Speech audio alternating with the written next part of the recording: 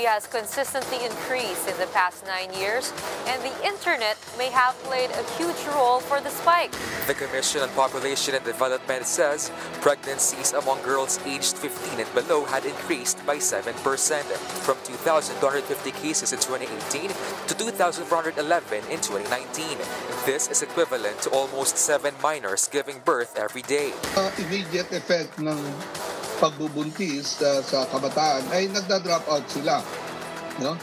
Sa kanilang pag-aaral, and it was shown in some regions na the earlier you go into the internet, the earlier you engage in premarital sex. The youngest Filipina to get pregnant in this country is 10 years old. The Commission on Population and Development sounded the alarm over the increasing trend of girls giving birth in the last 11 years, when 1 out of 10 pregnancies have been consistently among girls 15 years old and below. How will government address this social emergency, and how will the girls continue to live under these conditions? Meanwhile, the latest price freeze on meat that worsened food inflation also aggravated the burden of farmers and the livestock industry. Congress has proposed Bayanihan III to help businesses and industries and poor Filipinos to survive the pandemic. But what are the better policies to address inflation and poverty? We discuss in this episode of The Chiefs.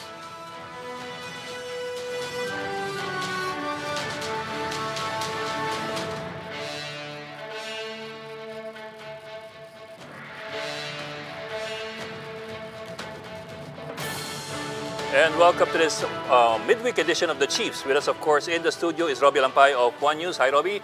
And online, we have Ana Marie Pamintuan of the Philippine Star and Lucy Cruz Valdez, the head of News 5. Ladies and Robbie, happy midweek. Happy Wednesday. Yeah, happy Wednesday. So what's the big story today or tonight? Well, first, qualified announcement, yung February 15 na pagdating ng mga bakuna. Ano pala? Tentative po. Happy Valentine's. Indicative date. Yeah, indicative date. But like many Valentine's dates, it's an indicative date only. Okay. But in the meantime, tuloy lang yung preparations for the vaccines. They're still saying mukhang mapapaganda pa. Dry run, as you know, yesterday. Yes. And then mukhang kaya naman. The actual dry run from the airport to RITM in Alabang, which is not really that far. They're not really that far apart. What about you, Ami? Philippine Star, what do you have? Yung donation daw ng China na 500,000 vaccines, dadating din. At ang mauuna, priority, according to Senator Bongo, mga soldiers and policemen. So hindi naman siguro masasayang yon yung mga natatakot dun sa vaccine. Makikita natin kung anong epekto. Akala ko ba si Presidente mauna? Kaya lang, dahil wala pa nga yung EUA ng Chinese. Wala pa nga Baka Astra daw or Pfizer, di ba? Pfizer. Ngayon, kung may darating, dapat pwedeng Chinese para nga mapawi ang takot ng mga tao. But I don't think that's a coincidence. Remember, yung dilemma natin when it comes to the Chinese vaccines na napakababa ng confidence level, and government keeps reminding, wala namang sapilitan dito. It will be volatile. But talk about police and military, ibang usapan. Walang choice sila. Hindi ko alam kung if they will have a choice. That's an order. Mandated yun, I'm sure. But I mean, just to be clear about this, so yung for AFP and PNP, for uniformed services, specifically sila uunahin for the Chinese vaccines. Sinovac will be prioritized na. Pag may ibang mauna, like whether it's Pfizer or Moderna, hindi mapupunta yan sa soldiers. Is that what you're saying? Hindi malinaw yun, Kasi we have a list of priorities already. First of all, the 1.7 million health workers and the SWD frontline personnel, and then the senior citizens who are indigent. Tatanggapin ba ng healthcare worker yung Sinovac? Yan ang problema nga, di ba? Yeah, pero yung kasi it might turn everything topsy-turvy if that's going to be the interpretation. Hindi sinunod yung priorities, yes. Yeah. Okay. So, and of course, may nagprotesta lang naman yan siguro. Yeah. And I suppose that also depends on sino maunang dumating. Will it be Pfizer nga and Moderna? Wala pang EUA yung Sinovac. Wala pa. Wala pang EUA yung mga iba. Baka mauna pa yung Gamaleya, yung Sputnik 5, baka mauni pa doon. In the meantime, public service announcement, kumakalat na yung mga fake vaccines, yung mga counterfeit vaccines. The WHO sounding the alarm. China itself is sounding the alarm na baka may mga kumakalat dyan. Very basic rule of thumb. If somebody is offering you something, most likely po counterfeit yan. Counterfeit or smuggled, di ba? Or smuggled. Or smuggled, in which case it is counterfeit by definition. Yes, and it might be real, but you can't get certified anyway. Diba? Yeah. Ano raw yan placebo daw yung mga yan. Ginamit sa trial. Tapos ni-recycle. Saline solution, oo. Okay, well, baka malayong usapan natin na our guest is already here smiling at us at nakikinig sa pinag-uusapan natin. Our first guest for tonight, of course, is from the Commission on Population and Development. Ang kanyang director, o executive director, si Undersecretary Juan Antonio G.P. Perez III. Doc G.P., well, thank you for joining us and welcome back to the Chiefs. Thank you for having me again. Happy to be back. Always a pleasure to have you on board, Doc GP. Yes. Doc, you kasi previously, I suppose we all thought that yung mas problematic na areas pagdating sa population management would be yung mga areas na off the beaten track, yung konti lamang ang education ng mga tao, yung wala silang access to reproductive health services, barangay health centers, and government services. But from the stats of POPCOM, it looks like 1/3 of yung mga teenage pregnancies came from, for example, Metro Manila, Calabarzon, and Region 3. Tapos yung 2 10 years old na batang nabuntis, Metro Manila and Calabarzon. What does that tell us about that perception of ours from before? Yes, actually, yung data is coming from the 2019 release ng Philippine Statistics Authority. It takes quite a while bago ma-release yung data niyan. It's true, the 3 regions have the more than 20,000 of the 60,000 minors who gave birth. Dahil nandito rin ang 1/3 ng population ng Pilipinas.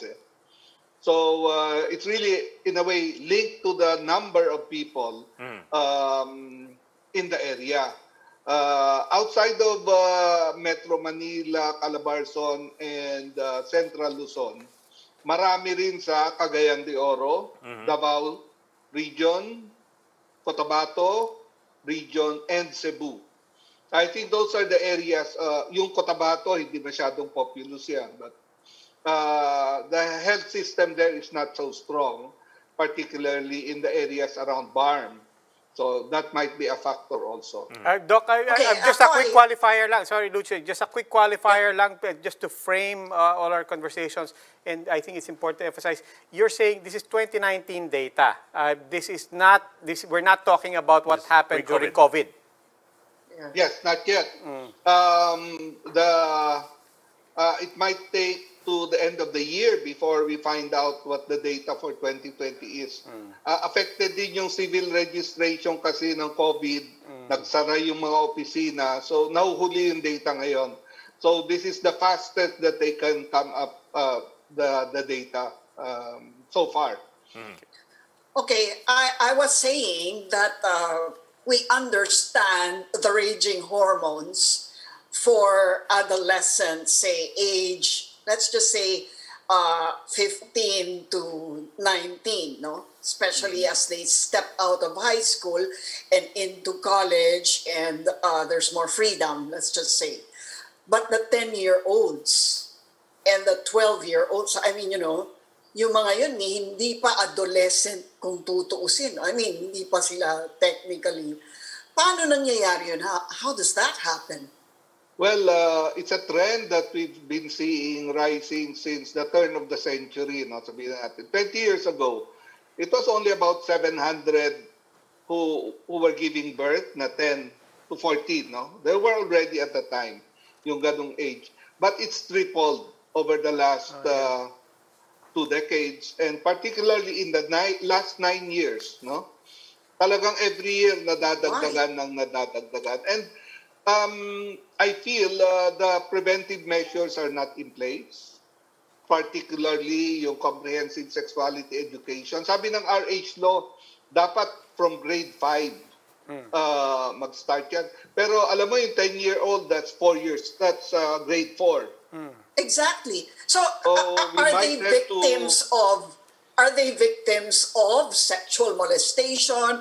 Did an adult take advantage of them? Or how many of these are actually, is it sex between two adolescents or at least two teenagers? Ano ba yun? Paano ba Well, yun? actually, ang data ng PSA shows that only 1 in 3 of the partners of these adolescents are of the same age. Yung kaedad nila. 2 out of 3, 2 out of 3 of the partners are older than them, 20 years and older. Okay. So there's a degree of, may power Seduction. play. Yes. And that's really officially legally rape already, di ba? Yes. 10, Actually. 11, and 12, that's legal, that's statutory rape. And kung masunod yung bagong batas nila Senator Subiri and others, it will go up to below 16 below 16 yung statutory rape. So that will really mean that if it were applied today to the 2019 statistics, that's around 10,000 siguro na statutory rates. So Wow. it would be a deterrent, I believe, if the law comes into play. At least yung below 16 might have a level of protection or deterrence. Yes. So, Yusek, kung nangyari yan in 2019, siguro naman malinaw na medyo tataas yan in 2020 when everyone was under quarantine and the children were closeted with abusive adults. Malapit man sa right within the household or kapitbahay. So, Yes, I think more likely yan sa below 15. That's correct. Tama yan, Ami, because they're together with their abuser every day, 24/7. So most likely, cases of abuse of this nature will go up panahon ng COVID. So we might see it again go up in 2020. Yeah, but So as you know, But you're also assuming that the abuser, or you're also assuming that the abuser is It's in the part of the family. household. Most likely, yes. yeah. A neighbor, someone the person knows, the child knows. Doc, in the meantime, as you emphasized, no, this is a trend that was starting at the turn of the century. Talagang nakikita natin tumataas. What are the factors that are glaring starting from the turn of the century that you think is easy to isolate as something that's really aggravated this problem? Yeah, I think by the first decade, after the mga 2011, 2012, nakita ng UP Population Institute more children having access to the internet, having a smartphone. They did a survey in 2013, 85% may smartphone. Children below 15 accessing the internet. So, nandyan yung, let's say, foundation that social media laid. In a way, it's a trap that happened because ang access it's the social media that's giving these young people I see. everything they know about sexuality rather than parents or schools. Okay. So I see two things there. One is obviously access to porn. That's something, and if you get your education that way, I mean certainly that's going to be a problem. But the other one, going to access to social media and just being left on your own in social media brings up issues like grooming, brings up issues like strangers connecting with you and you not necessarily know who you're connecting with. Yes, I believe that's also happening. Yung having 500 friends, no, when you are maybe an adolescent, that's a new phenomenon. No, when I was an adolescent, all my friends were my classmates. No, mga 50 lang kami. But young people now, you have 500, 1,000 friends. Any one of them could be an abuser. You don't know. But it just makes me wonder, no? Because these are kids. wala namang kakayahan yan na mag-motel, halimbawa. I just wonder, where do they do it? I mean, that's correct, Luchi. They actually do it at home. At home? Most of the time, it happens at home. Yung mga nagmo-motel, probably yun yung mga may kaya. But based on UPPI survey, it most often happens at home. Walang plano. Yung lalaki yung nangunguna. It's the boy who starts it off. And yun yung mga magkakaedad. Okay. You're also implying na you're implying na meron ding element of consensual participation. Hindi siya lahat abusive. And you were mentioning interventions that are possible. Kasi this week merong istorya na pinatawag yung mga internet providers because of the increase in OSEC, yung online sexual exploitation of children. Ano yung mga naiisip niyong possible interventions to discourage this kind of behavior na medyo mahirap yatang makontrol kasi mga teenager yan eh? Yeah, yung problema sa online sex or cyber sex is hindi mo alam kung sino yung ipoprosecute because the predators are outside of the country. And then it might be yung mga magulang, complicit. So it's very difficult on that area. That's why I believe the intervention is really going to happen at community level. It might be that we have to look at the data. There might be areas in the country where this kind of abuse is more prevalent. No? For example, there were reports before yung isang town sa Laguna where a lot of cyber sex or exploitation of minors was happening. Cebu, may mga ganun din. If we might be able to identify these pockets of higher cases of abuse. So yung tinatanong ko yung intervention for pregnancies, teenage pregnancies. Oh, yes. Kasi sabi niyo meron kayong mga suggestion. Yes, actually, we were surprised at the start of the year. Nagsingit yung Congress ng provision as they asked POPCOM and DSWD to come up with ideas and develop a program to protect teenage mothers and their children. That means Congress now wants to consider hindi lang yung 4Ps, hindi lang yung older persons and disabled, yung ika-apat na sector of the population needing social protection. We will now include teenage mothers who are minors. So kami ng DSWD, we're now working together to develop this program. And it will be, hindi katulad nung sa older persons, for example, na medyo is just one-sided, no? Ayuda lang.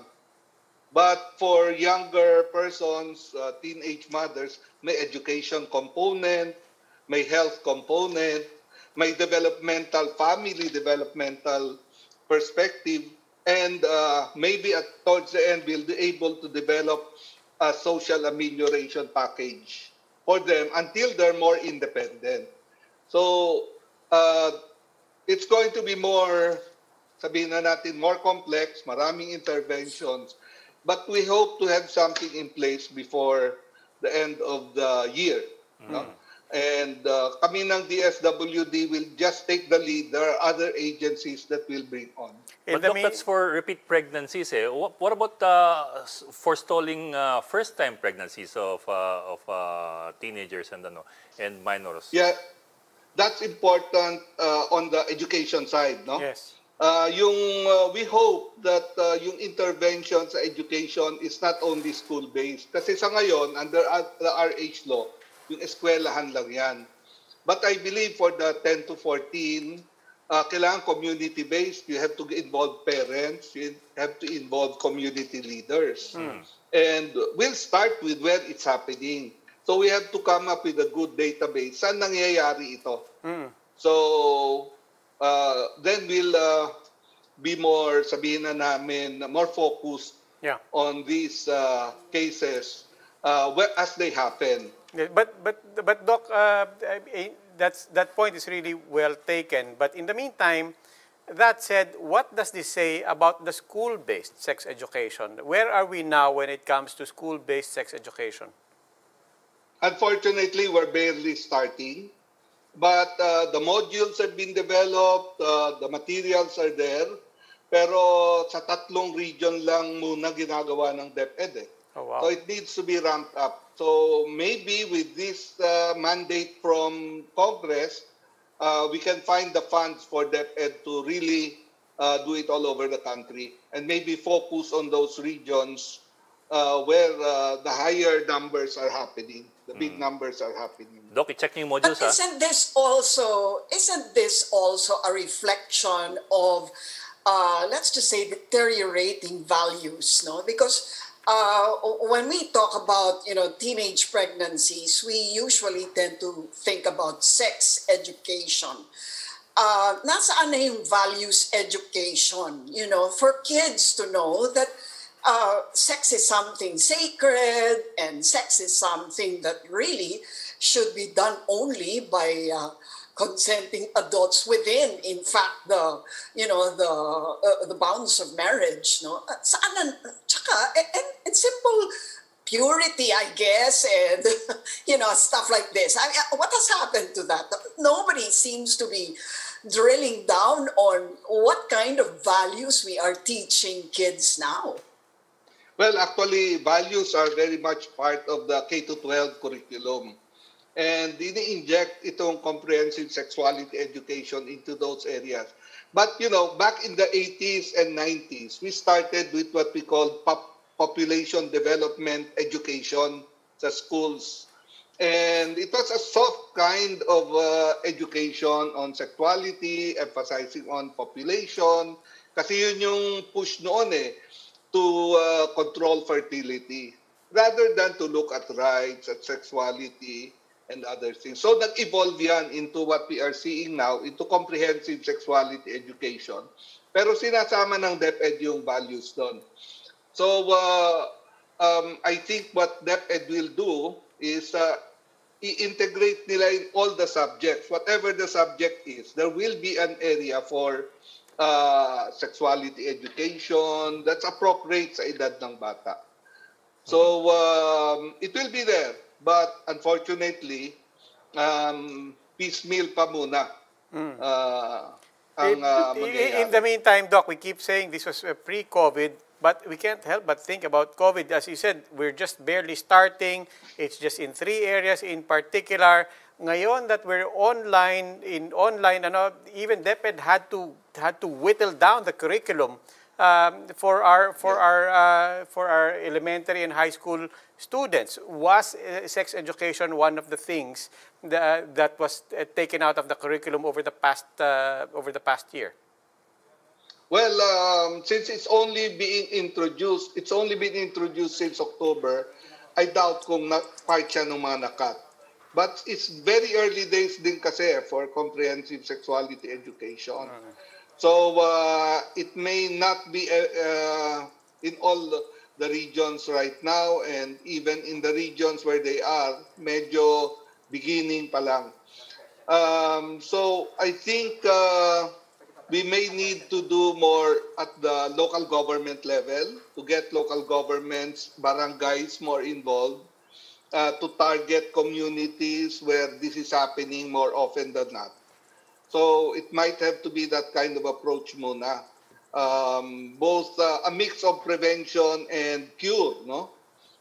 Kasi kung saan nangyayari, doon ka magbibigay ng tulong, pero alam mo rin where it's happening, kailangan din ng prevention doon. So we might have to go with a mix of both approaches in the early days. Doc, we do understand the need for community action dun sa problema ito. Pero like you said nga kanina, a big chunk of teenagers getting pregnant is caused by people who are within the same household. So how can we work around that, especially with quarantines and all that? Sabi niya nga ninyo kanina, baka tumaas pa yung numbers ngayon because of COVID-19. How do we resolve that issue? Yeah, for the younger age group, yung 10 to 14, it's more likely an issue of abuse. That's more difficult to deal with, no? walang mga institutions that we know of that could deal with that.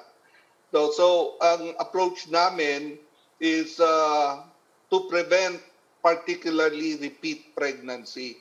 Kung nangyari na sa iyo yon, part of the effort is for you not to repeat the mistake, no? And so we'll focus. Nawala. Nag-freeze yata si Doc GP. Yusek, Because there. evidence is there. Pagka umulit ka, you're mired in poverty na. Yusek, as part of prevention, you've been pushing for the expansion of RH access to younger girls. Kumusta Yes. na po yun? There's been a lot of resistance from some sectors. What's the progress on that initiative? Well, if I recall, medyo na-stall yung initiative sa Senate when Senator Soto came up with some objections. I think he was questioning why the private schools were not as involved. And medyo tinigil ni Senator Risa Ontiveros yung plenary discussion. So, but we hope and we're trying to encourage the Senate to go back and discuss it again. Doon sa House, palipat-lipat ng committee. They don't know where to put the bill, kung sa Youth Development Committee or sa Health or sa Population. So palipat-lipat pa ng committee. We hope the House really sits down and says, anong committee ba talaga ito? So there's a bit of confusion there. But I hope they come together before the middle of the year, bago mag-SONA, and that we have something in place. Up to what age ba yung suggested nyo pwedeng ma-access ang RH services? Well, actually, there should be no limit, no? Kasi once you're a mother, kahit 10 years old ka, you don't want it to happen again. So dapat may access ka sa family planning. And you have access to it because you're a mother. It doesn't matter what age you are. We want to prevent a repeat. So what the law will say, we hope, is that pag nabuntis ka, pag may anak ka na, at saka pag nakunan ka na, showing sexually active ka, you can get RH and family planning services without any problem. So yun lang ang gusto namin, maging accessible sa mga kabataang nangangailangan ng service. Okay. Well, POPCOM Director Juan Antonio Perez III, Doc GP, thank you po for joining us tonight. Salamat, Dr. Maraming JP. salamat, Doc. Thank you. Thank you. Good evening, all. Good evening po. We'll just go into a break, so please stay with us.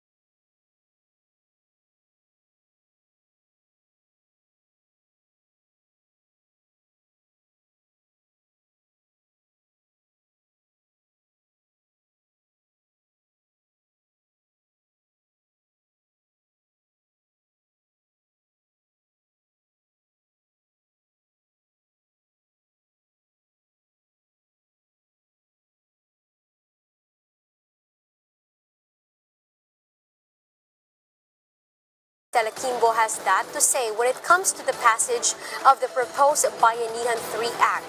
All Bayanihan packages will just become completely wasted unless we're able to effectively open up our economy by way of expanding the coverage of vaccination.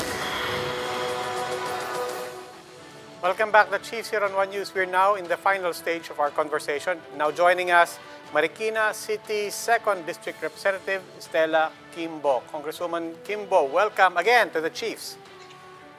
Good evening. Good evening, Thanks for having me. Ma'am, let's dive straight into it. I think people appreciate what a stimulus package is for. We're starting to see the economy starting to rev back into life. Everybody's quite eager to get in on the action, get back to their jobs and so on. To this end, you're proposing a Bayanihan III, 420 billion pesos. Your kasama niyo po dito, House Speaker Lord Alan Velasco.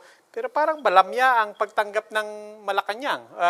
And the questions are on two levels. One is they're saying, paano natin bubunuan yan? Diba? Parang kakapasa lang natin ng budget. And then on the other hand, on the other side of the budget, the spending. And Malacanang in particular is saying, teka muna, yung Bayanihan II nga, 25% ng Bayanihan II. Hindi pa natin mailabas-labas, hindi pa natin nagagastos. Your response first to all of these concerns.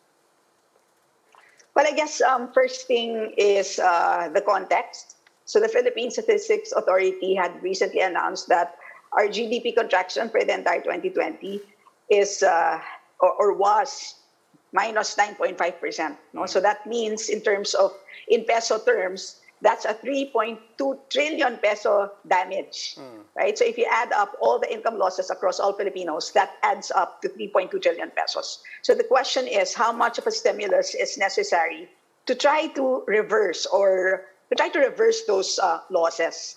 So clearly, what has been authorized under Bayanihan II, which is 165 billion pesos, it's just too small relative to that 3.2 trillion peso economic loss. So, and if you ask about the 2021 budget, based on my formal inquiry, I asked the DBM how much COVID response has or is tucked into the 2021 budget, and their response is something like 838, but that includes a 580 plus billion DPWH budget, which had already been planned even way before the pandemic. So long and short of it, if you have something like 300 billion in the 2021 budget and 165 billion Bayanihan II total amount, that's still not enough compared to the 3.2 trillion economic loss caused by the pandemic. So what we're saying is, let's add an additional at least 420 billion pesos. And that would be more or less, that would approximate the original amount that had been approved by Congress under the Arise Bill, which, if you recall, was approved sometime in June of 2020. Ma'am, I suppose another way of looking at it is that a quarter has not been spent from Bayanihan II. Is there anything that needs to be put in a proposed bill like Bayanihan III that would ensure speedy and efficient spending of the money that's being allocated? Para hindi tayo we're not stuck with another quarter of unspent funds. Tama yun, Sir Ed, no? That's a very, very eager Velasco said. Let's look for, well, the best practices that had at least emerged under Bayanihan I and Bayanihan II. So for example, under Bayanihan I, the DOF in partnership with the SSS was able to implement a 52 billion peso small business wage subsidy program. So they basically gave those wage subsidies and targeted those to the registered MSMEs. And, you know, even with a rocky start, they were able to somehow complete that. So that's an example of something that had already been done. So part of our proposal is to do a second wave of that particular program. And so that's what we did. We looked at for example, the SAP, the Social Amelioration Program, or Ayuda, right? So obviously we had some difficulty under Bayanihan I, starting it out. Remember that ultimong yung listahan ng beneficiaries, we had a problem with that. But after 2 tranches, hopefully by now we've gone down the learning curve. So that's something that at least we can do at least with at least more wisdom now. And in fact, the DSWD has experimented on the use of digital platforms, something that they've never done before the pandemic. Meaning, nung araw or before the pandemic, if they need to disburse funds, that's going to be done manually. Right, but now because of what happened under the Social Amelioration Program, they're now more open to using more modern technology. So things like those. So we have our listed a number of programs that more or less has proof of life. And we have, can I just run it down quickly?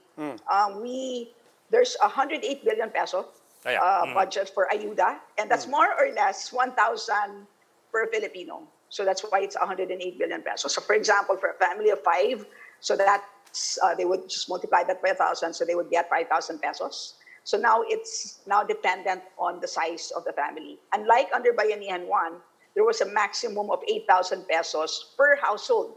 And remember that a household could have multiple families, that's one. Of course, households would vary also in size. So kung maliit yung household, swerte ka dun sa 8,000. Obviously, kung maraming families within that household, paghahatian niyo yung 8,000. So now, that has been corrected using this per head budget. Yes, ma'am. We also have a total of 152 billion for workers. Targeted pa rin po itong ayuda na ito. Ibig sabihin, selected people only. Hindi, kasi you mentioned kanina parang 1,000 per Filipino eh. Walang socialization program dito. Si Ed makakatanggap din. Yes. You know what?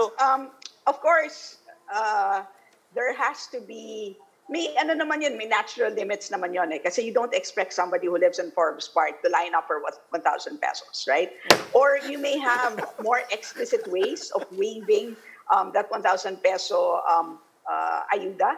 But then, we'd rather err on the side of over coverage rather than under coverage, particularly of those who really need it. So right now, the indicative budget is 1,000 pesos per head. So in other words, it's walang maiiwan. That's the main message that the speaker wants to universal universal ayuda. Of course, Congresswoman. Yeah, of course, Congresswoman. I mean, everybody wants ayuda, no? And as far as ayuda is concerned, dapat lang talaga tulungan. But a basic question here really is where to get the funds as it is, no? Sa vaccines palang utang na yan. And everybody's now worried about the national debt. Can you give us a context as to exactly where we will be at the end of this year with Bayanihan III and the vaccination rollout in which the government will have to borrow money to finance the whole thing. At the end of this thing, how much debt will we have in addition to, the debt that we already have? So that's right. The debt that we already have is quite big. We took out 2.82 trillion pesos in loans last year. And if you look at our cash position, as of end November, we had 1.6 trillion pesos left in cash.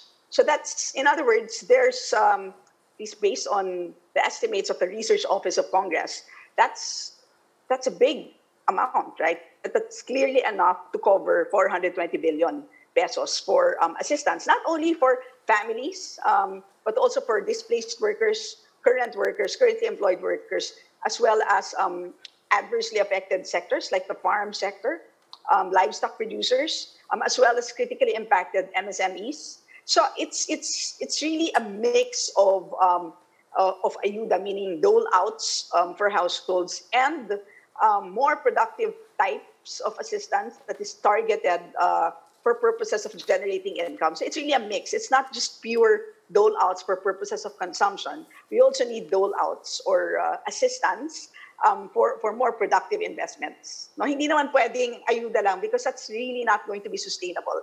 You need to help kabuhayan then, diba? So that it's a little bit more sustainable over time. So long and short of it is, at least based on the numbers that we're seeing, the cash is there because we had already taken out a lot of loans. So now the question is, we need to get, of course, some validation from our economic managers if that amount is still available today, which I think it is, but of course we need that validation. And secondly, the reason for why we have a very good credit rating is because we not only have we been able to manage our resources well, and so that's the reason why our macroeconomics, there's good housekeeping in our macroeconomics, and part of that is that we are assessed to be able to manage debt. right? And that's precisely why we need an economic stimulus package from Congress. Any kind of utang, kung umutang ka for your business, pero ang ginawa mo naman sa utang na yan is pinangsugal mo or pinangsabong mo, clearly, hindi ka makakabayad ng utang mo. And that's why, that's the role of Congress. Congress has to line up a good spending program for the loans that you've taken. And so that's precisely what this Bayanihan III is all about. It's a spending plan for whatever resources we have today. And of course, the context is, paano natin itatawid tayong lahat beyond the ayuda, diba? You really need to like... Yes, but we still have a strong credit rating, especially given that the economy has contracted. And, well, economists are saying that our economy is one of the worst performing right now in the region. Well, that's how it is in every single country in the world, right? Except for a few, like for example in our region, except for Vietnam that has been able to grow, as well as China, because they were able to control their COVID situation ahead of everyone. But pretty much every single country is facing what we are facing today, recession, right? So that's the context. Credit rating is based on a bunch of things apart from growth. Part of it is the management of your revenues as well as your spending. So based on all of those, including the contraction, which is pretty big, the overall assessment is still we have a good credit rating. So Congresswoman, you're saying you're planning to finance the Bayanihan III with the loans. You will need approval from the executive. And mukhang binanggit na nga kanina ni Robbie, mukhang malamig ang Malacanang sa using more funds for a third stimulus package. And a lot of aid nga daw is already embedded in the 2021 budget.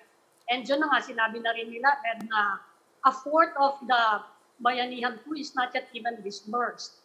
So and even the senators are saying, where are you going to get the funding? I think they're looking for actual revenue sources, not for loans. Anong isasagot nyo? They will, sabi ni Senator Grace po, they're not going to put up a counterpart fund unless i-explain daw kung saan gagaling yung funding.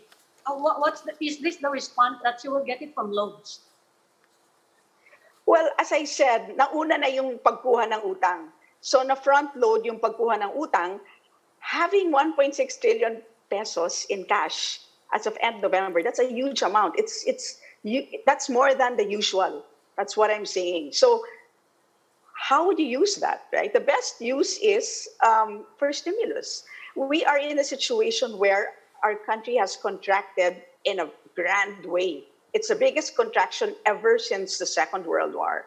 So the question is, how are we going to recover, right? If government doesn't spend more, we're stuck. Businesses will continue to close. And when businesses close, jobs are destroyed. That's the problem. Yeah, Congresswoman. Ang gusto natin mag-spend ng stimulus to prevent closure. Yeah. Preventing closure will mean you're able to save jobs. Ang hirap kasi if the mentality is, let's wait for the businesses to close and then saka mo ayudahan. Ang problema doon is many of the jobs will be permanently damaged. Why? Because businesses won't be able to restart. There's a cost to restart a business. Congresswoman, beyond restarting, the big discussion, of course, for everyone is not just to recover, but to grow, to put the Philippines on a path of growth. But we have to bring this in. In Congress, the big debate is not even Bayanihan III, it's Chacha. That's one of the things na sinasabi na kailangan natin ng Chacha kung gusto nating mag-compete, kung gusto nating makakuha ng investors. But how do you see it now, given the urgency of Bayanihan III, the immediate impact that you argue it will have, and the longer-term arguments for Chacha? Will this go? Do these two debates go hand in hand? Do these two proposals go hand in hand? Or ironically, is Chacha economic provisions a distraction from the urgency that you're trying to communicate for Bayanihan III? You're absolutely correct, Robbie, that all of these things go hand in hand. It's like cooking a meal, right? it's going to be more than one ingredient, right? So economic stimulus is just a way to keep businesses afloat, right? It's really just survival. But to go back to the pre-pandemic growth trajectory, kumbaga, na-discarrel yung trend, no? So ngayon, gusto mo siyang ibalik doon sa Riles so that you're back on that same trajectory.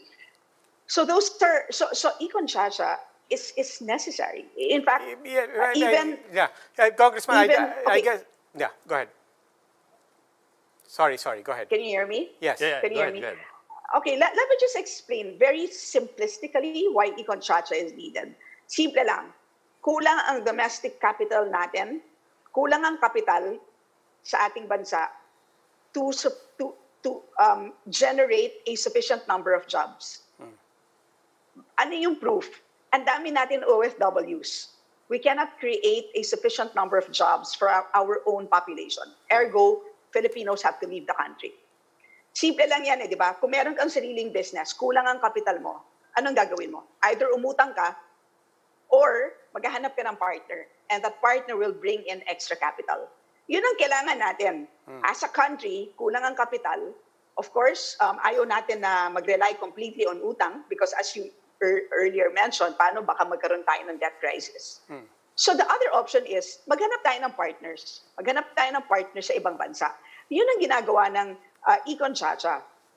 But again, pag tingnan natin yung the legalese of the Econ Chacha House resolution, ang ginagawa lamang nun is to make these provisions subject to ordinary amendments rather than it be amended by way of this more protracted process as defined by the Constitution. Yeah. Yun lang ang ginagawa niya. We're trying to put in more flexibility into these very restrictive economic provisions. Yeah. So yun lang, di ba? That's really just a first step. Yeah, and Congresswoman, I'm sorry but all of this is well taken, and I think it won't surprise you that we will be inviting you. It's an entirely another episode altogether, or 2 or 3. But I'll just cut to one basic question. Assuming if both are needed, I think one real question for people for Congress right now is, do you have time for both? I mean, or do you have to choose? Ano bang ipaglalaban natin dito? Because even Chacha on its own, people are skeptical as to whether or not you have the finite resources for this, specifically the finite resource of time. Well, una sa lahat, if you recall, yung Bayanihan 1, naipasa po namin yon in one day. Diba? So, we started at 9 in the morning, we ended at 3 a.m. So, kakayanin kung kailangan, right? Pagdating naman sa RBH2, so that's the resolution of both houses, number 2, yun yung pangalan ng Econ Chacha resolution. It has already been approved at the committee level. So, pagdating sa plenaryo, magkakaroon ng debate.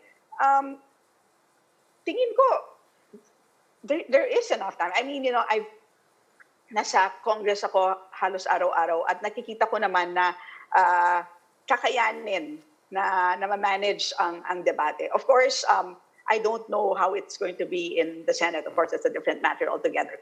Pero kung tatanungin lamang ang sitwasyon sa Congress, tingin ko kakayanin. And pag papakinggan ninyo yung tema ng mga debate, hindi naman marami yung punto eh. So tingin ko it's a manageable debate. Aren't you worried that it will set a dangerous precedent to make it so easy and so quickly to introduce amendments to the Constitution? Kasi kung dadagdagan lang natin bawat proposal ng unless otherwise provided by law, kung ano-ano nang pwedeng gawin dyan, yan yung isa sa mga concerns na i-raise ng mga tao against Chacha, especially at this time. Again, based on actual experience, hindi ganun kadali yun. Case in point, yung Public Service Act. Ang Public Service Act seeks to define public utilities. And as you know, yung ownership ng public utilities is one of the economic provisions dito po sa RBH2. Yung debate po dyan sa Public Service Act sa Kongreso, umabot po ng halos 8 months. Okay? So hindi ganun kadali. Just because it's, depende talaga sa topic. I'm sure pagdating sa land ownership, because land tends to be a very emotional issue, I'm sure mahihirapan din yan. So, of course, admittedly, ang isang disadvantage meron kami ngayon is syempre mababa ang trust levels namin, admittedly. Pag sinasabi namin, huwag kayong mag-alala, repeatedly sinasabi ng House leaders, sinasabi ng Speaker na this is going to be solely limited to the economic provisions. Syempre, at this point in time, it's a leap of faith on the part of the public. Pero maraming indications na mapapatotoo yan. Dahil ang pinakamalaking evidence para sa akin is yung plebiscite. Ita-time natin sa election. In other words, this Congress, kung maipapasaman namin ito, hindi po kami magbe-benefit dyan. Because it has to go through a plebiscite. Okay, but going back to the economic provisions, no, the point has been made that it's not really the economic provisions that we need in order to jumpstart the economy again, especially after COVID. No, it's more other factors like ease of business, siguro taxes, infrastructure. The lack of telecommunications and high electricity rates. These are the factors that discourage foreign direct investments. So how sure are you that with these amendments, those FDIs will in fact come pouring in? We're not sure, as you had said. I'm saying it's just a necessary first step. It's like right now you have a property that says no trespassing. Because there's a no trespassing sign, no one's going to come to you. That's for sure. But if you remove the no trespassing sign and you make your land attractive, you make your land fertile, right? And you show signs that, there's you can grow rice here or something else, then your investors might come in. But if you don't remove the no trespassing sign, no one's going to come. Well, let me Congresswoman, I hope let me take that metaphor, no? Because you said it's a necessary first step. We see the point about it being a necessary step, but is it necessary as the first step? Because some people, to Luchi's point precisely, are saying no. The first step is to instead of putting up a sign, no trespassing, or put up a sign that says open for business. What's wrong with saying no trespassing if I can say naman, we're open for business? Also, I'm easy to deal with. Diba? Parang those things, those interventions are what the people are saying, that you don't need to change the Constitution to send the signal and the message to the world that we are transparent, we're easy to do business with, our rules are predictable, and we will respect contracts and things like this. This is not to take away the necessary step of perhaps loosening the rules for allowing foreign investments. But the question is, does it have to be the first step? Even in that metaphor that you have, if you have a closed property, I can always say open for business. Parang ayusin mo muna yung bakuran mo bago buksan ang bakuran. Parang ganun po. But that's that's precisely the point, right? It's really a signal. If you have less restrictive economic provisions, that's equivalent to a sign that says open for business. So that's also equivalent to a sign that says we are easy to deal with. Right now, if I'm a foreigner and I can only own up to 40% of a corporation, that means I don't have controlling interest. Paano ko sasabihin na madaling magnegosyo sa Pilipinas, I cannot even have control over the capital that I will put in unless I make all of these arrangements using lawyers. I mean, how can that even mean that it's easy to do business in the Philippines? So that's precisely the point, Robbie. Exactly, I completely agree with you, except that in my head, to implement that idea of saying open for business, unfortunately, I believe that you really need to put in flexibility into these economic provisions. Even the major business groups are saying this is not the time for economic cha-cha, and they said there are enough pending legislation that you can work. I'm not sure because many of these business groups have actually attended our Congress hearing. I attended all of those hearings from start to end. Many business groups spoke in those hearings. So and we've invited this is actually not the first time it had been taken up. So looking at the records, I'm not sure I would agree with you. Okay, Marikina City. They issued the statement. Oh, sige na. Okay. Okay. They issued the statement, MMGC, PCCI, and they're saying it's not the time.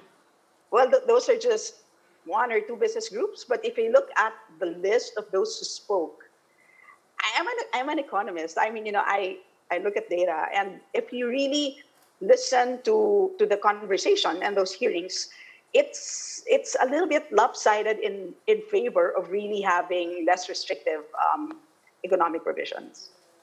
Okay, Marikina City 2nd District Congresswoman Stella Quimbo. Ma'am, we certainly are going to have you again in this program. Thank you for joining us tonight. Maraming you. salamat. Bye. Bye. And that'll be all for this Wednesday edition of The Chiefs. We hope all the discussion will keep the conversation going. I'm Ed Lingao. I'm Ami Pamintuan of the Philippine Star. I'm Lucy Cruz Valdez of News 5. I'm Robbie Alampay, and we are One News.